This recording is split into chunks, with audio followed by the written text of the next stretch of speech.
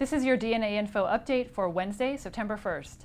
After a hot and muggy day, we'll drop to a low of 77 tonight. In your headlines, Ladies' Night could be coming to the Supreme Court.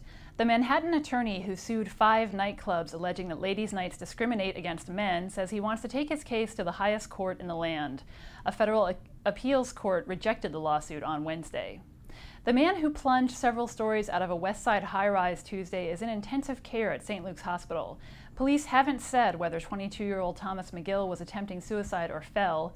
McGill landed on a parked car that belonged to a carpenter working nearby. A man who's been stealing subway trains for the past 3 decades admitted Wednesday that he recently stole 2 buses.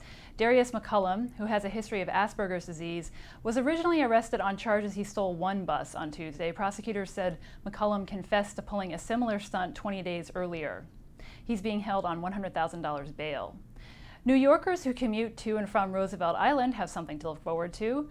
The new Roosevelt Island tram station design was unveiled this week. The new station on 59th Street and 2nd Avenue features a new paint job, new restrooms, and improved station lighting.